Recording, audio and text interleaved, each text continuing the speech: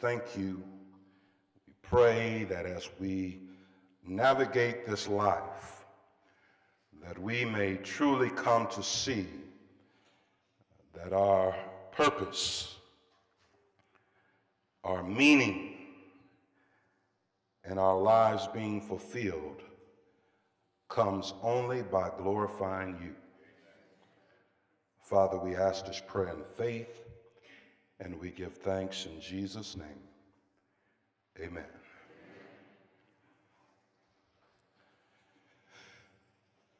Now unto him that is able to do exceeding abundantly above all that we ask or think,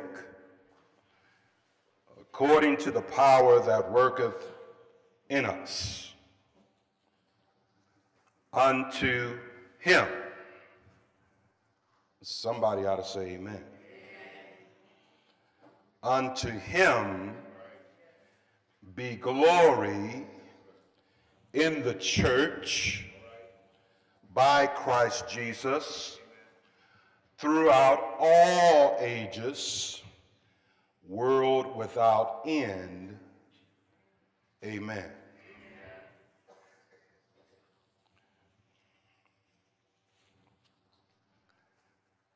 Oh, the depths of the riches, both of the wisdom and knowledge of God. How unsearchable are his judgments, and his ways past finding out. For who hath known the mind of the Lord, or who hath been his counselor? Or who hath first given to him, and it shall be recompensed unto him again? For of him, and through him, and to him are all things, to whom be glory forever. Amen.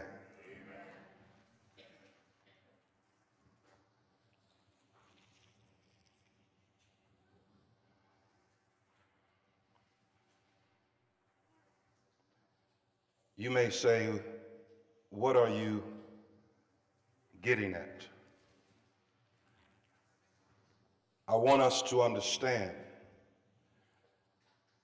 that to God be all the glory, honor, and praise.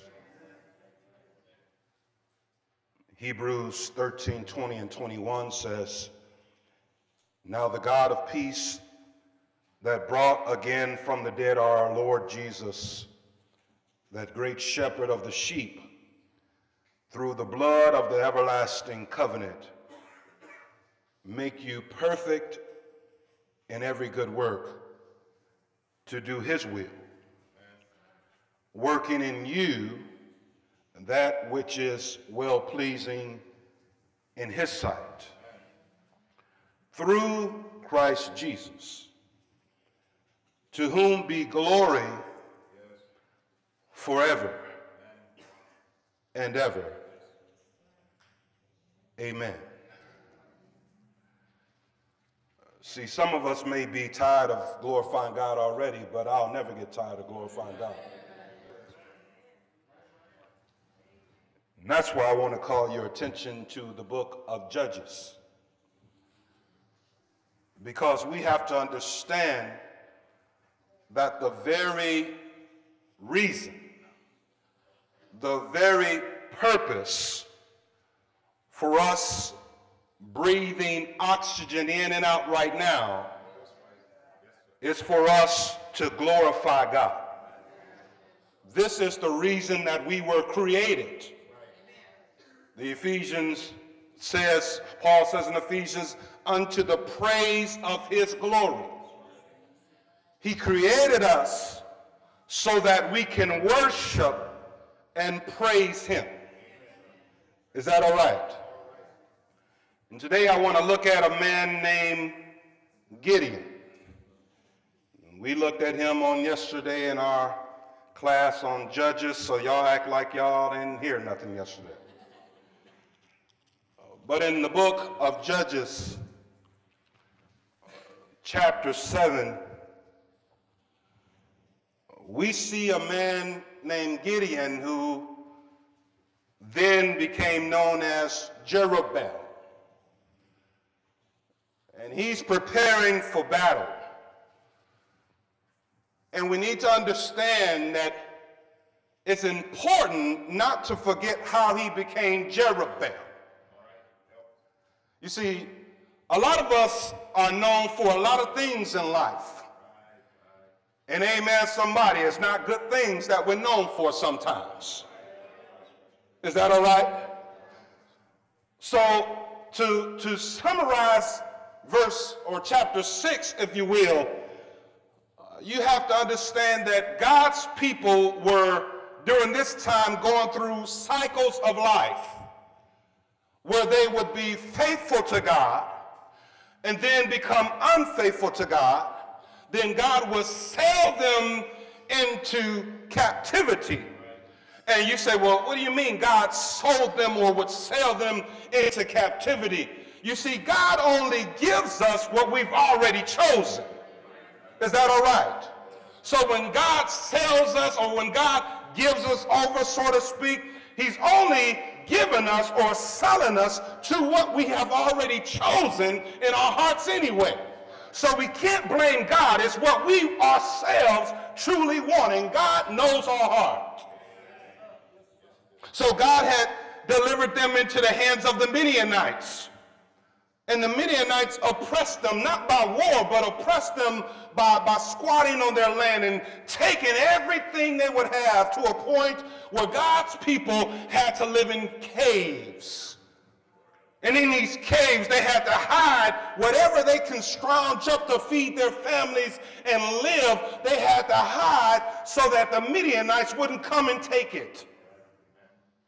And God always, when his people finally cried out and repented, God always would send a deliverer to deliver them out of the hands of the ones who captured them. You remember Jesus talked about taking captivity captive. In other words, God sent deliverers to recapture his people who had been captured. And for all of us, we've been captured by sin, but God has sent his son to recapture us out of captivity. Somebody ought to be thankful this morning. You see, Gideon had some of the same problems and issues we have. Sometimes we don't think we're worth it. Many times we don't think we have what it takes. I'm not from the right family, not from the right stock. I don't have the right last name. People don't think a lot of me.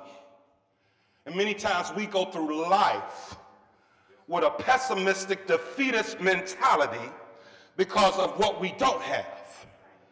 But God doesn't look at what we don't have. God looks at what we do have. And it's not that we have anything, but as long as we have him, we have everything we need. Are y'all getting this? So Gideon, like us, sometimes always has to ask God, well God, if I'm a mighty man of valor, if I'm going to deliver your people out of the hands of the Midianites, approve it. And we understand that today we don't live in an age of miracles. God is not going to prove nothing to us. Faith comes by hearing and hearing by the word of God. If you're not going to believe God's word, then don't look for it. Amen. Don't look for it any other way.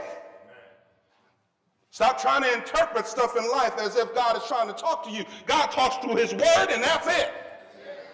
Hebrews chapter 1 and verses 1 and 2. God in sundry times, he used to talk to people with donkeys, and he used to talk through dreams. He used to talk face to face, but now he speaks to us through his dear son. And if you're not getting it from the word, then I don't know what you're getting. careful. A lot of people today saying, well, God told me this. Well, if he ain't tell you this from this, amen, somebody. Nevertheless, Gideon was chosen by God. He asked God, I need some reassurance, God. I need to know that you're going to be with me. And God gave him reassurance. Then, in the verses 25 through 32 are very important. And I won't go through it all, but God commanded that Gideon destroy the altars and the Asherah poles that were dedicated to Baal, the false god. And we have to understand that in our lives, before God can use us, there's some things in our lives that used to be dedicated to the world that we have to destroy. Are y'all hearing what I'm saying? There's some things in our lives, before we can truly serve God, there's some things in our lives that are dedicated to the world that we need to throw down, that we need to destroy first before we can be successful in serving God. Because Jesus said no man can serve two masters. Is that all right? Are we getting this? So Gideon had to destroy the altar and the Asherah pole that his father had set up. And some of us have some things in our lives that are dedicated to the world, and maybe they were instilled in us by our own parents, by our own families. And we have to destroy it. We have to tear it down, because some of us have went through life and all you've had was people tell you wasn't nothing, you'll never be nothing, you're just like your mama, you're just like your daddy. And you have to destroy that. You have to tear it down. So Gideon had faith enough to do what God said, and he got his own house in order. And he was so effective in what he did. And he didn't go and ask his family, is this okay to do? He just did it. He did it to a point where even his father stood up when they came looking for him to kill him. They said, who tore down these, the altar and the Asherah pole? Who did this? And he said, my son did it. And he said, well, listen. Why y'all looking for him? I'm just paraphrasing. Y'all looking to kill him. Why don't y'all let Baal defend himself? If he did something to Baal, let Baal do something to him. Is that all right? And as we learned from the class yesterday, we understand. You see, when you take a stand for what's right, you don't need a crowd. You don't need support. You take a stand for what's right, and you will encourage others to take a stand. Is that all right? Sometimes we wait to stand up for what's right to see, well, who's going to be with me? Understand, when you're serving God, won't many be with you? And even those closest to you, you still got to worry about them because they don't have the right motive. Is that all right? So you just have to stand and do what's right. But understand, he needed to remove those things in his life before he can serve God, before he can find the true purpose of his life, which is to glorify God. You see, I'm here to tell you, because some of us come to worship looking for the preacher to say something that I'm interested in, that I'm looking for. I need a bigger house. Or I need a house, period. Amen, somebody. I need a better job. I need more money. I need this. And I'm looking for the preacher to say something. And if he doesn't say something about those things that I place value on, then, man, that sermon was nothing, man. I didn't get nothing from that sermon. You need to understand, I need to understand that God's word is relevant regardless of what you place value on. You see, the problem is this. It's our minds that are focused on the things that are truly irrelevant. And God is trying to tell us, listen, you're looking for things, you're looking for possessions, you're looking for relationships to satisfy you and fulfill you and to make you meaningful when nothing will make you fulfilled other than a relationship with me.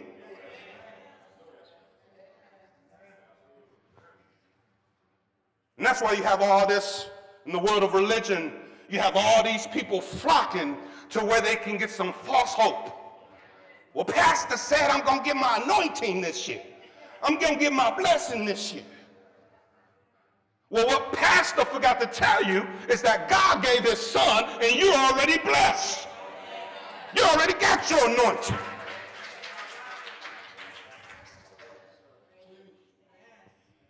I want you to go with me real quick before we move on. Go with me to Psalm 16. Psalm 16. You see, we're looking mistakenly, we're looking to enjoy God by what he can give us.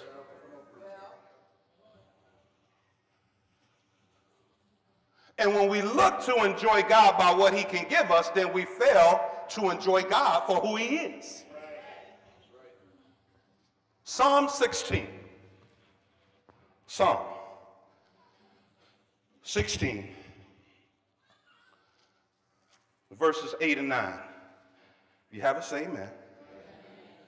The word of God says, this is David, I have set the Lord always before me. Amen, somebody.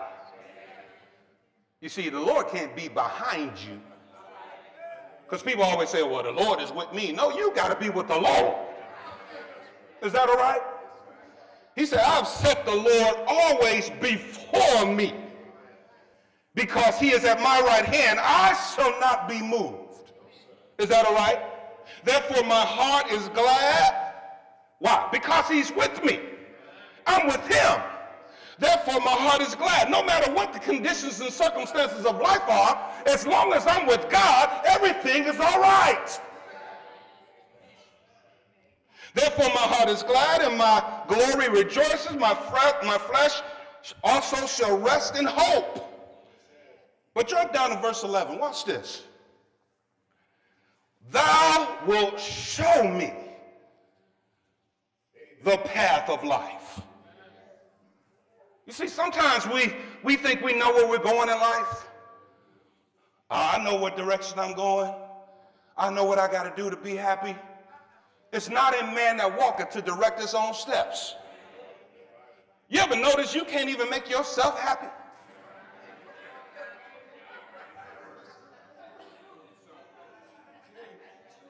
Just think about that. You can't even make yourself happy.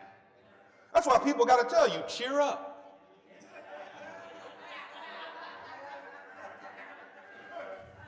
You can't even cheer yourself up. Thou wilt show me the path of life. Now watch this. In thy presence. Are y'all getting this? In thy presence is fullness of joy. Now what you and I need to do is understand what biblical joy is. Because see, we seek after happiness when the Bible speaks of joy. Joy is related to being content. And when you're content, amen, in Christ Jesus, then you're okay no matter what the situation is. Is that all right? He says, in thy presence is fullness of joy. At thy right hand there are pleasures forevermore. So we need to understand, we need to readjust and re-examine what we consider joy, what we consider peace, what we consider something to be valued. That's in the presence of God. But the world convinces us, unless you have this, unless you have that, unless you're in this type of relationship, you should be unhappy. You have no joy. Life is meaningless. You're unfulfilled. And all this foolishness. We seek after things, and watch this. Things are insatiable. They'll never satisfy. You think if you was a billionaire, that would be it. You can just stop, right? But even billionaires trying to make more money. And more, and more. It's never enough. Is that all right? Let's go back. Judges. Just trying to show us that as we're learning in our Saturday classes, we have a lot of coping problems. And we fail to realize that the root of all of our problems is spiritual. When you're not aligned with your purpose, which is to glorify God, everything else will not line up right.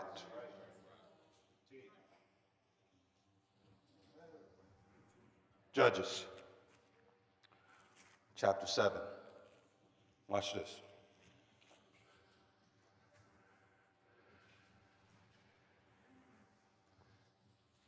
Verse 2. The Lord said unto Gideon, the people that are with thee are too many for me to give the Midianites into their hands. You see, God had prepared him for battle. He's ready for battle. And at this point, as we'll see in the next verse, Israel has about 32,000 troops compared to the Midianites, who had about, according to chapter 8 and verse 10, about 132,000. So 32,000 against 132,000. And God says, 32,000 is too many for me. Y'all got too many.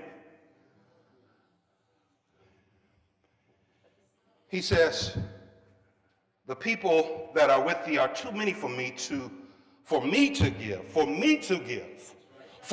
give the Midianites into their hands, lest Israel vaunt themselves against me, saying, mine own hand hath saved me.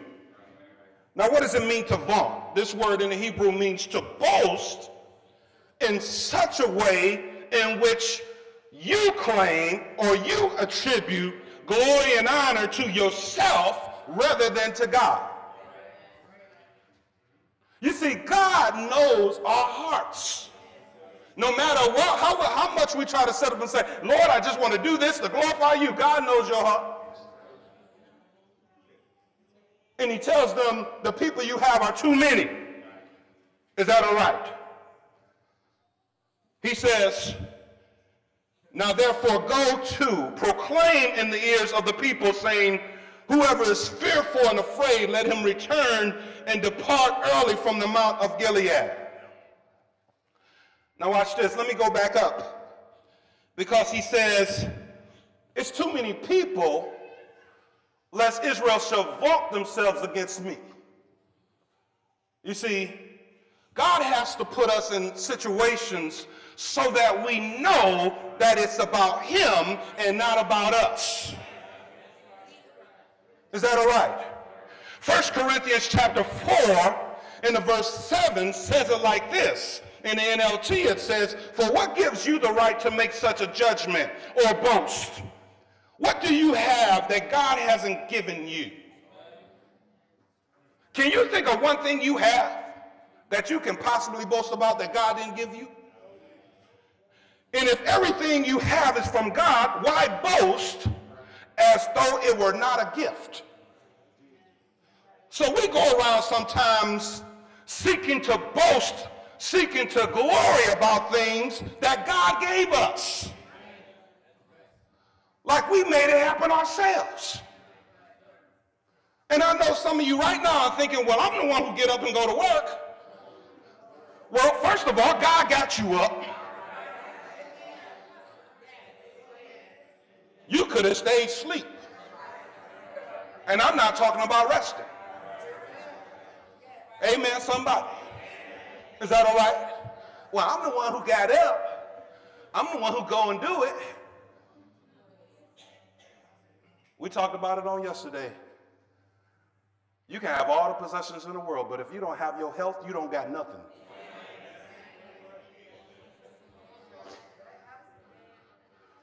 Woke up this morning, my throat was killing me.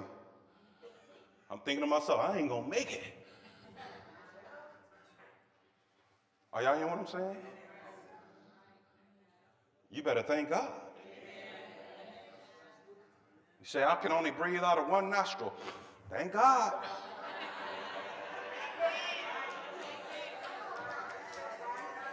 You don't have to be breathing out either one of them. Is that all right? Are we getting this? He says the people are too many. We need to understand that God doesn't need great numbers in order to accomplish his will, because the battle is truly his and not ours. You see, God alone, God don't need 150 or however many is in here right now. God don't need all of us to do his will in Glenville and in Cleveland.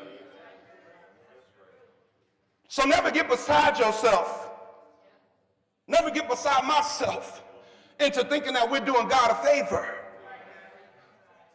Is that all right? Well, I'll just place my membership somewhere else. Whoa. Okay.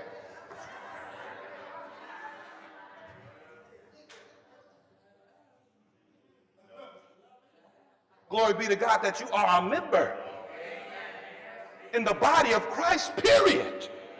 You don't have to be nowhere. Is that all right? Are we getting this? We need God. God is the one who brings about victory and success. Is that all right? So now he says, watch this. He says, you have too many people. Verse 3, now therefore go, proclaim in the ears of the people, saying, whoever is fearful and afraid, let him return and depart early from Mount Gilead. And there returned of the people 22,000, and there remained 10,000. So of the 32,000, 22,000 were fearful, were afraid, cowards. God knows. See, God is the one who weeds. Y'all remember the parable of the tares and the wheat? He said, don't touch them. I'll do the separating. Is that all right? God is the one, when he's accomplishing his will, let him weed out. It's not for us to do. Is that all right? And God is just awesome. His wisdom is just far beyond ours. You say, well, why did he weed out the fearful? Because guess what? If you're in a war, if you're in a battle, you don't want a coward next to you. Amen, somebody. Some of you, we've all had friends. Come here, Floyd. We've all had friends where we're about to go into battle.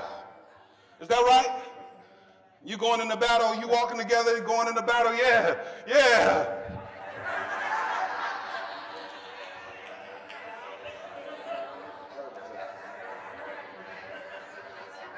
Push him so you can run.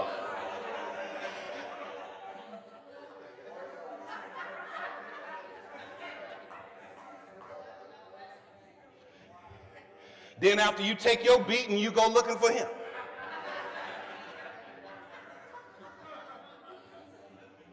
Why you leave, man? Oh, I heard my mom calling me, I think.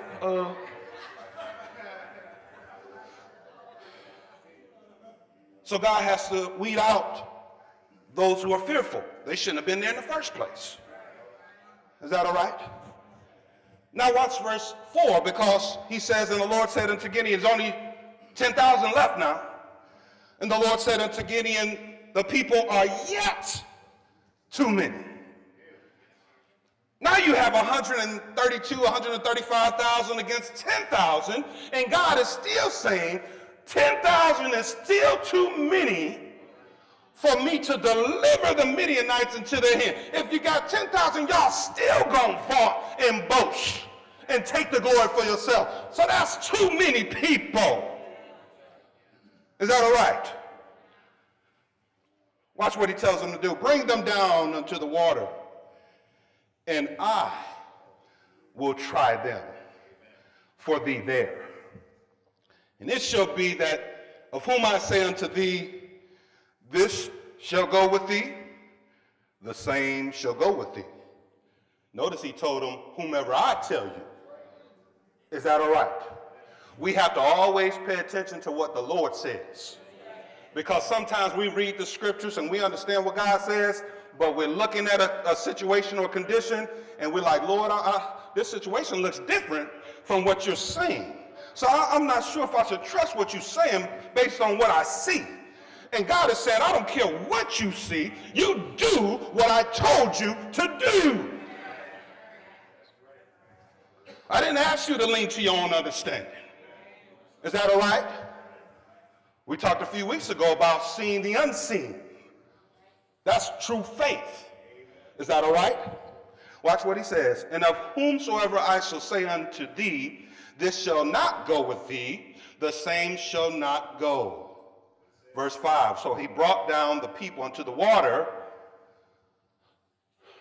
and the Lord said unto Gideon, everyone that lappeth of the water with his tongue, as a dog lappeth, him shalt thou set by himself. Likewise, everyone that boweth down upon his knees to drink. And the number of them that lap, putting their hand to their mouth, cuffing and putting it to their mouth, were 300 men. But all the rest of the people bowed down upon their knees to drink the water. You say, what's the point of this? Again, God's wisdom is far beyond our wisdom. God is saying, even though these people aren't fearful, I still want to watch them to see how they're going to drink some water. You got some people who are going to go down there and drink some water, and they got their weapons with them. Amen. They're moderate. They cuff their hands. They drink water, but they're still alert. They're still attentive. They still know what's going on. Is that all right? But then you got some people who go down and drink water and they go,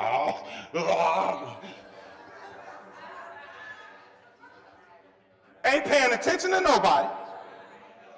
Just worried about themselves and drinking water. Put their weapon down. Amen. They're self-consumed. So watch what God does. Verse 7. And the Lord said unto Gideon, by the 300 men that lapped will I save you, and deliver the Midianites into thine hand.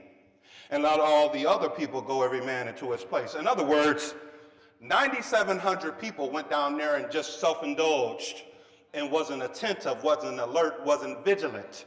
But 300 went and they were. They were alert.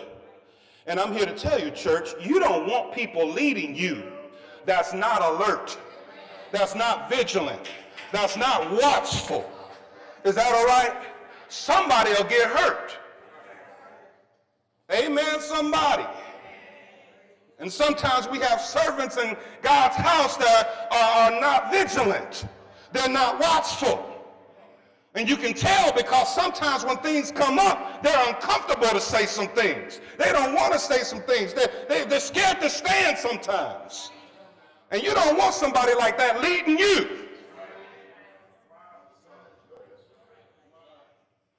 Watch this.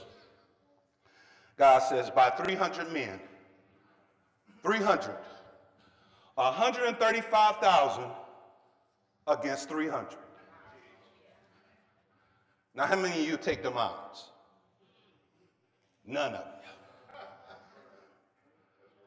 But as long as the 300 or one has God, I'll take them odds all day long. Are we getting this? We need to understand. Watch this. He said, again, because we need to pay attention to context. In verse 7, he says, by the 300 men that left, will I save you and deliver the Midianites into thy hand. You see, he has to continually remind Gideon, I'm doing it. It's not about you or the 300. It's about me being with you. Is that all right? Now watch this. Even with that, so the people took their victuals or pictures in their hand and their trumpets, the 300 he's talking about, and sent all the rest of Israel, every man into his tent, and retained those 300 men.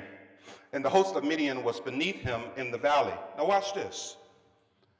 Verse 9, and it came to pass the same night that the Lord said unto him, arise, I have delivered it into thine hand. Now, how many reassurances has God already provided Gideon? So you would think that Gideon by now has enough faith to just go and do what God said. But I'm here to tell you, even when we're going along with what God is saying, God still knows our heart. God still knows our makeup. And some of us are still just going along, even though we may have some doubts. Even though we may not have all the faith and trust and reliance in God, and we think within ourselves, and we don't say it, but we think within ourselves. And when we think within ourselves, we think that God can't hear within ourselves, but God knows your heart too. I'm going to prove it to you. Watch this. Verse 10, he says, but if thou fear to go down. Now, how would God know he still feared? But if thou fear to go down, go thou with Phurah, thy servant, down to the host, and thou shalt hear what they say. And afterward, thine hand shall be strengthened to go down into the host. In other words, Gideon, you're following through, but you still doubt. So take Phurah with you and go hear what they say. Then you'll be strengthened. Is that all right? So he takes Phurah down. Watch this. Then when he down with Phurah, that's inference for, yeah, I do fear. And I'm going to take him down. Are y'all getting that? Then when he down with Phurah, his servant, until the outside of the armed men that were in the host. And the Midianites and the Amalekites and all the children of the east lay along in the valley like grasshoppers for the multitudes, a lot of them. And their camels were without number, as the sand by the seaside for the multitude. And when Gideon was come, behold, there was a man that told a dream unto his fellow, and said, behold, I dreamed a dream, and lo, a cake of barley bread tumbled into the host of Midian, and came into a tent, and smote it, that it fell over, and overturned it, that the tent lay alone. And his fellow answered and said, this is nothing else save the sword of Gideon, the son of Joash, a man of Israel. For into his hand hath God delivered Midian and all the hosts. Here we go. Faith comes by hearing, hearing by the word of God. And it was so when Gideon heard the telling of the dream and the interpretation thereof, that he worshiped. And returned into the host of Israel, and said, Arise, for the Lord hath delivered into your hand the host of Midian. He needed more reassurance from God that what God said is true. How much more reassurance do you and I need this morning that what God says is true? Are we getting this? Now watch this. So they go and they fight, and I have to hasten. They fight, and they take nothing with them but their pitchers and their trumpets, 300 men. And Gideon tells them, follow me and do what I do. And they're surrounding Midian and all their hosts, because there was a lot of them together. They surround them, and it's dark. They turn on their lights and their pictures, and then they blow their trumpets. And that's what was explained to us yesterday. When you blew a trumpet, just one, that meant that you had a whole host of people with you. Okay? So they blow 300 trumpets, and they got their lights on. So you can imagine what Midian thought when they looked up, heard all these trumpets, saw all these lights. They were scared to death. Watch this. Verse 21 says, and they stood every man, talking about Midian, and they stood every man in his place round about the camp, and all the host ran and cried and fled. You see, when God is with you, no one can be against you. But watch this. Verse 22 says, and the 300 blew the trumpets, and the Lord set every man's sword against his fellow. Talking about Midian. The Lord set every man's sword against his fellow. The Lord set every man's sword against his fellow. The Lord set every man's sword against his fellow. Even throughout all the hosts. See, y'all ain't getting that. You're not getting the fact that when God is with you, he will take your enemies out by your enemies. They were fighting each other. And sometimes people try to come together to take you out. They try to scheme and do all these things. Man, we gonna get them. And then God turns them on themselves. Yes, sir. Confusion. God is not the author of confusion, but of peace. So all we got to do is continue to do what God said and let God deal with them. Are y'all hearing this? Watch this. Gideon pursues them. We're hastening to our conclusion because Gideon pursues them, and two of the kings of Midian, Zebah and Zalmunna, escapes. So when we get in chapter 8, Gideon is still pursuing them. And as Gideon is pursuing them, he goes up to Succoth and Penuel, and he asks for some assistance, some support. And it's something when you're doing the work of God when people won't support you. I wish I had time. That's a whole nother sermon. And they refuse to help the man of God. They know that they're fighting for the Lord, but they refuse to help him because they say, well, did y'all capture them yet? Are y'all in control yet? So why do y'all want us to help y'all? And Gideon says, okay, when I come back through here, it's going to be some recompense time to pay. Is that all right?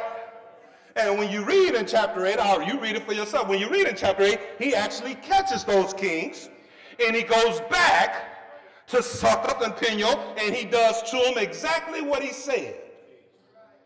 He delivers justice. You see, God is a God of justice. Amen, somebody. And sometimes in your life, when you're going through some things and people that should help you, that don't help you, and then when God brings you to the point where he exalts you, then those people act like they supported you all along. And they didn't. But it's not about supporting Gideon, it's about supporting the Lord. It's about doing his will. And people always want to take, oh man, I knew you'd be able to do it. Oh man, I was always in your corner.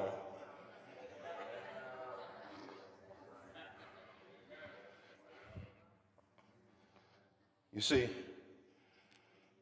but we have to be careful. Because as good as this story was, it doesn't end well. You have to be careful when God brings victory and success.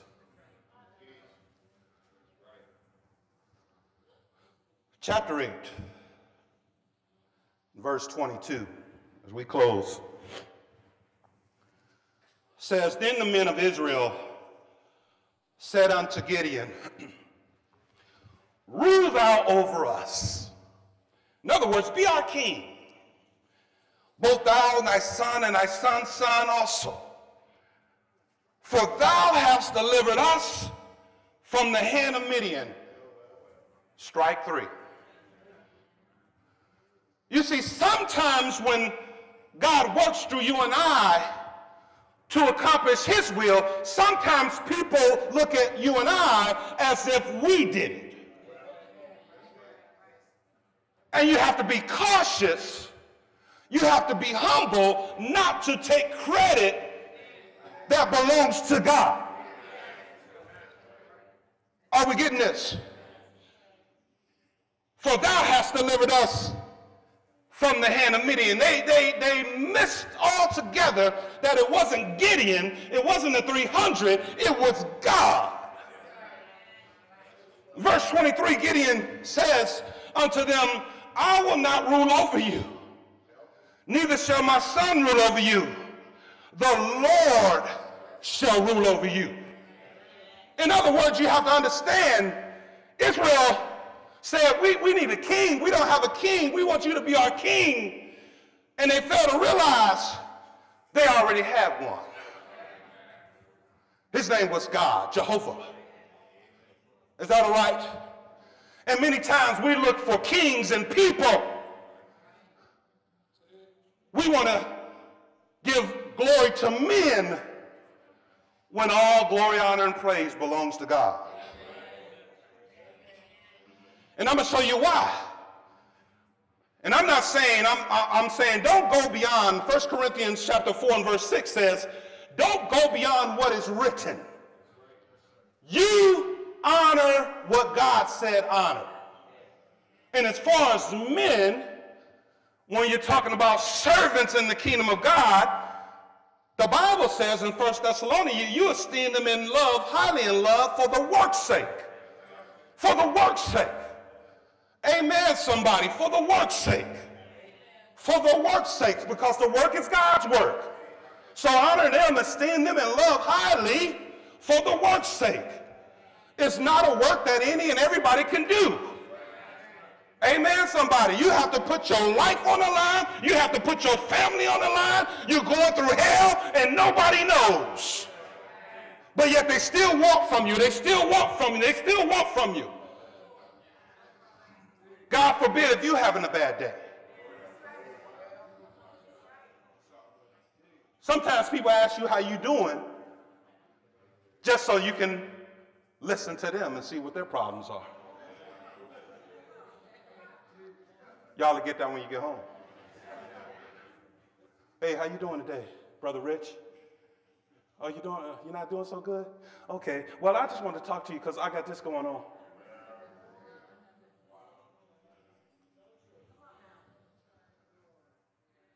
Who's going to be there to listen to Rich and Tangela when they're having a bad day? Who's going to listen to Merv and LaTanya when they're going through hell and high winds in their life? That's why we all need to learn from David. There's sometimes you have to encourage yourself in the Lord. And I'm not here trying to give a pity party, not here trying to distinguish between members and servants, because we're all unprofitable servants. But we need to be considerate one of another. Is that all right? And understand, we all get our renewed strength from God. Amen, somebody. Sometimes we are on the brink of leaving God because somebody didn't do something for us. Well, you tell me what God didn't do for you to cause you to leave him. God has done nothing but good to you. Well, you know, it's hypocrites down there. There's hypocrites on your job. You go every day. Ain't no love down there. Ain't no love on your job. You go every day. People did me wrong down there. People did you wrong in your family. You still have Thanksgiving. You still get the dressing, mac and cheese, greens, and everything else. And they did you wrong. Ain't apologizing. They ain't thinking about apologizing. Amen. They don't want you over their house in the first place, but you still go.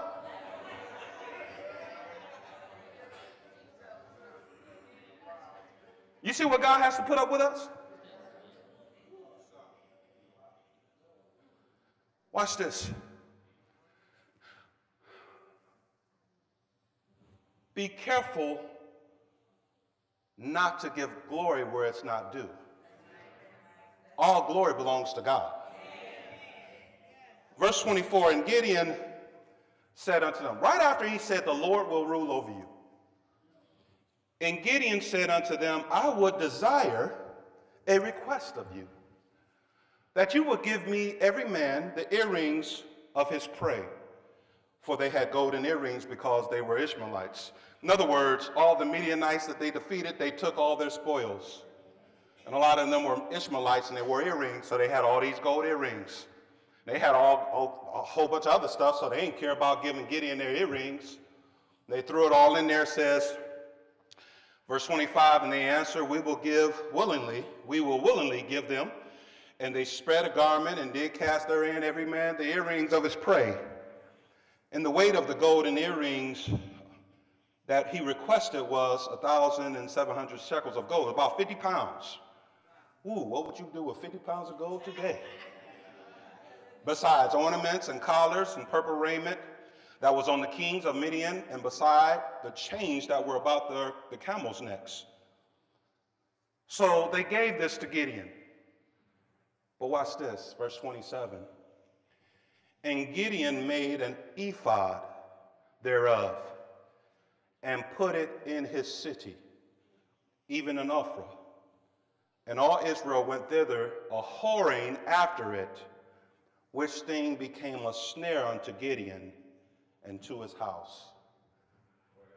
You see, even so-called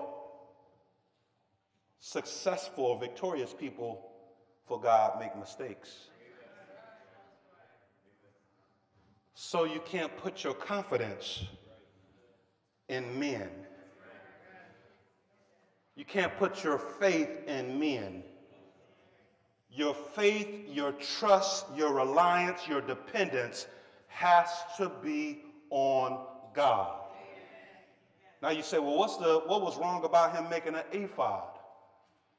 God had reserved back in Exodus 28, in the verses 28 through 30, God had reserved the ephod for the high priest only. The ephod was like a breastplate where the high priest would put stones of Urim and Thummim in order to inquire of God, God, we need your direction. Where should we go? It was supposed to be for God and the high priest alone. But this man took it upon himself to say, you know what, I'm going to make something like that. And sometimes we have good intentions, but sometimes our good intentions are additions to what God said. And when we make an addition to what God said, then sometimes people wind up following the addition that we made and not God.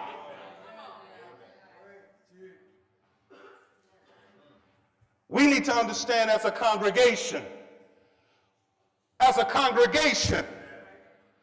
we're not here following any man. We're not following anything.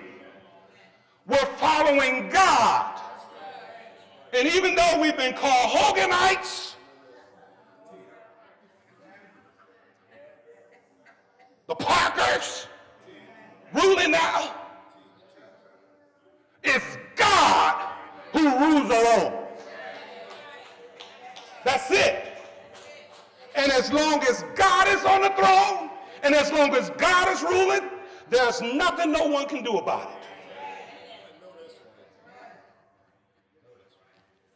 Are y'all hearing what I'm saying?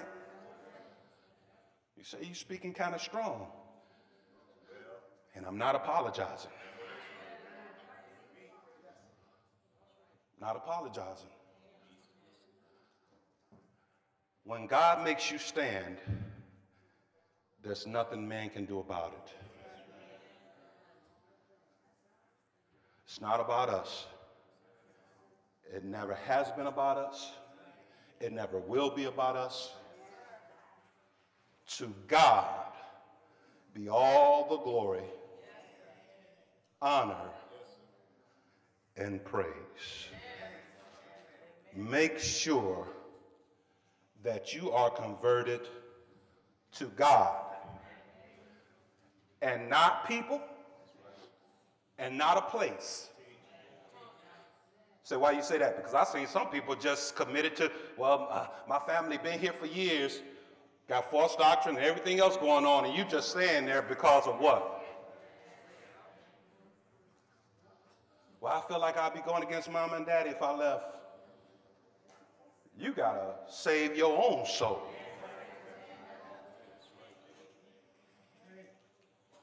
This place is not the church. We are the church. Is that all right? If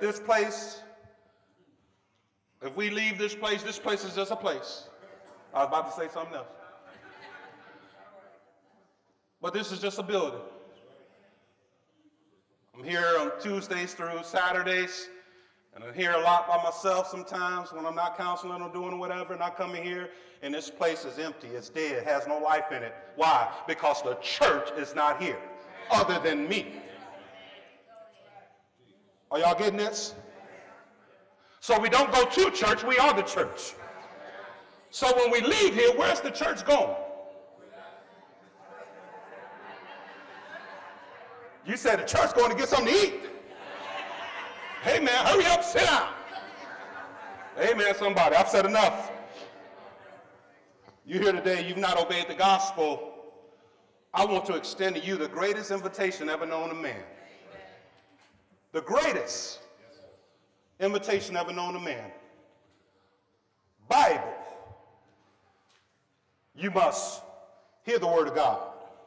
This is the plan of salvation. You must hear the word of God. Faith comes by hearing, hearing by the word of God.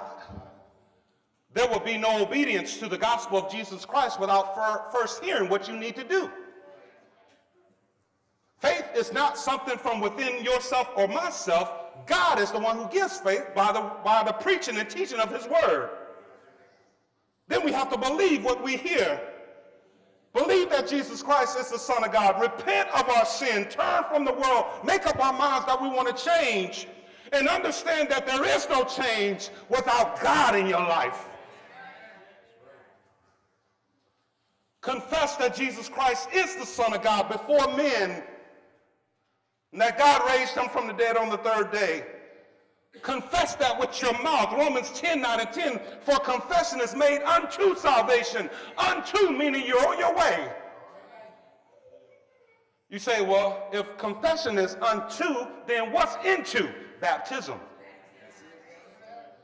Galatians 3, 26 and 27, for you are all the children of God by faith in Christ Jesus. For as many of you as have been baptized into Christ, have put on Christ.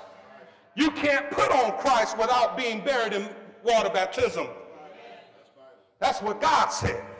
I know what people are saying in the religious world today, where you don't need baptism, that's just an outward sign of inward grace and all this other stuff. I'd rather trust Jesus. And in his word, in the book of Acts, the history of the church, there's no one who came to the church or was added to the church without being baptized. No one. I'm glad you said, well, what about the thief on the cross? Jesus saved him. The church was not in existence yet. How could he believe the gospel when the gospel had yet to be preached? Jesus wasn't dead. They were still under the law. And until Jesus took his last breath, Jesus had the power to save who he wanted to save. And that's why Jesus said, this day thou shalt be with me where? In paradise. Where's paradise? Oh, he's talking about heaven. No, he's not talking about heaven. He's talking about Hades, the realm of the dead. You say, I thought when we die, we all just go to heaven. No, we go to a place called Hades, the realm of the dead, where there's two sides. Read Luke 16. You see Abraham with Lazarus in his bosom on one side. Then on the other side, Tartarus. See, Abraham and Lazarus was on paradise. That's where Jesus went when he died. But Jesus didn't stay there. He got up.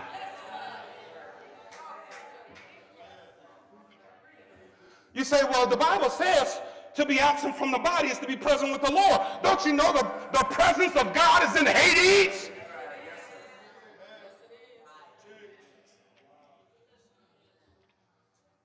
I wish I had more time. You see, that Hades hell is not the lake of fire, Gehenna hell.